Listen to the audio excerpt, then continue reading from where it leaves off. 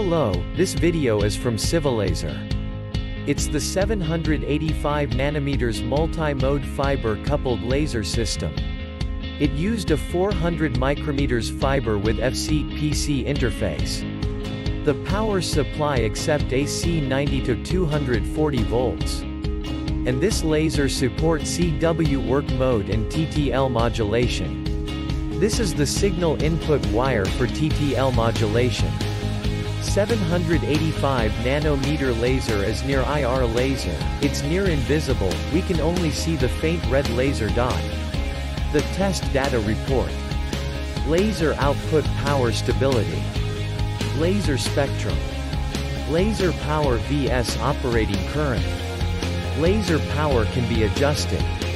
The output power of laser can be adjusted by adjusting the current.